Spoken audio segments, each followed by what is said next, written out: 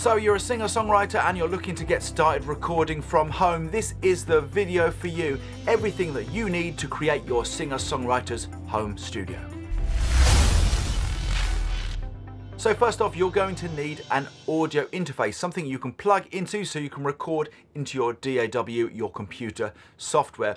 For starting out, a 2-input interface is going to do you just fine. That means you can record 2 separate instruments, or a voice and an electric guitar, for example, at the same time. If you think you may be recording with more people very soon in the future, then you may want to consider an interface with more inputs, but for most singer-songwriters, a 2-input audio interface is going to do just fine. When it comes to what brand, I recommend the Focusrite interfaces. I've got one behind me. I recommend the 2i2 as a great starting point. That's from the Scarlett range. Super simple to use, super reliable, not too expensive either.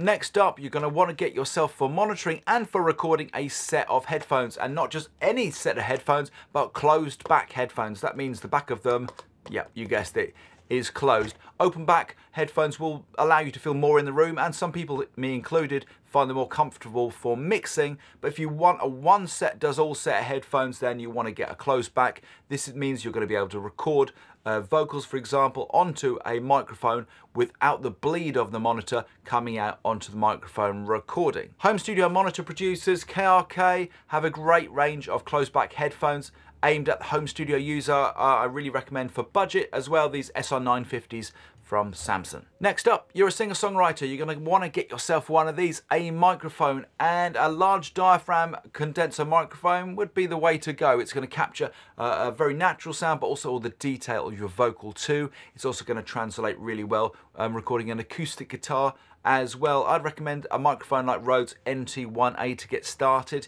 If you check out online, you can get a pack with a microphone, with the pop shield and the shock mount, all bundled into one. It keeps it nice and simple. Not too expensive at all, but a great sounding microphone. If you're a singer-songwriter new to home studio recording, or maybe you've been recording for a while but just not getting the results that you deserve, I have a course, the Singer-Songwriter Home Studio Toolkit, which is going to take you through every step of the way, from arrangement and development of the song, recording, and a fully interactive mixing module. And to say thank you for watching this video today, I'm going to offer you 20% off that course right now with coupon code YouTube20.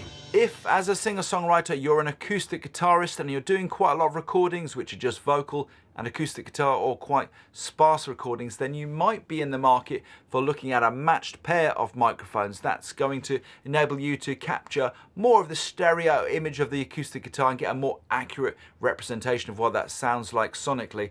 If you're in the market for a couple of those, then I would recommend these from Lewitt. The LCT040 matches, not too expensive, but they sound killer on acoustic guitars. Next up, you may well want to be looking for a MIDI controller, and using MIDI is going to set you free in the home studio. It's going to allow you access to control a whole plethora of free and paid for plugins, which gives you access to just about every instrument in the world. MIDI controllers are not expensive. They're essentially pretty much empty shells with a bit of circuitry inside. This one's under £100 that's behind me and does the job just great. If you're a piano player, if you're used to playing the keys, you may want to look at a weighted stage piano alternative. There's some super inexpensive ones from Thomann that are well worth looking at, which are going to give you a much more realistic piano experience, but also double as MIDI controllers. When it comes to monitoring in your home studio, it's not going to take too long before you get a bit tired using just a set of these, and you want to invest in a set of studio monitors. Depending on the size of your room,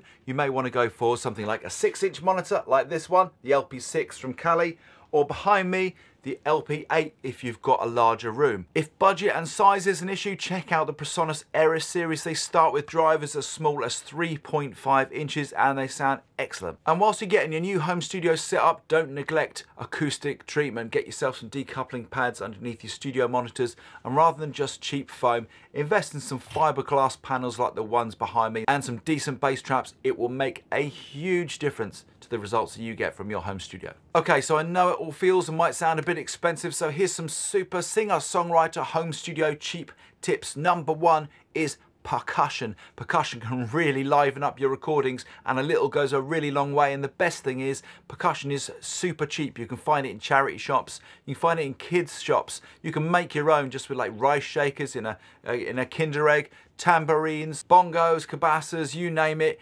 get percussion in your recordings and bring them to life. Now, when you're using guitars in a home studio, you don't have to shell out an absolute load. This nylon strung guitar, which sounds great, and I've used it in a whole bunch of recordings, I bought for £6.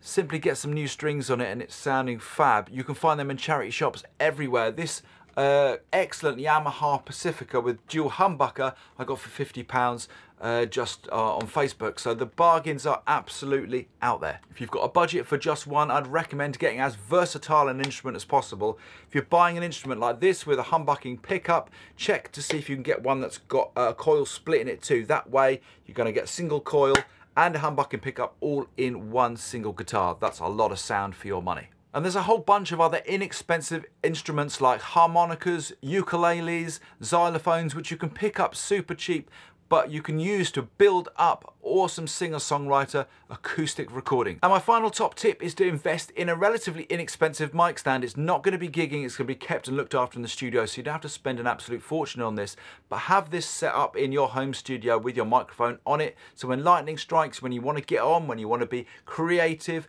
it's all set up and ready to go, rather than having to rummage through your gig bag for leads and mic stands, by which point the creative moment may well have passed. That's everything you're going to need as a singer-songwriter to get started in your home studio making amazing recordings. If I've missed something out, drop it in the comments box below. I'll see you next time.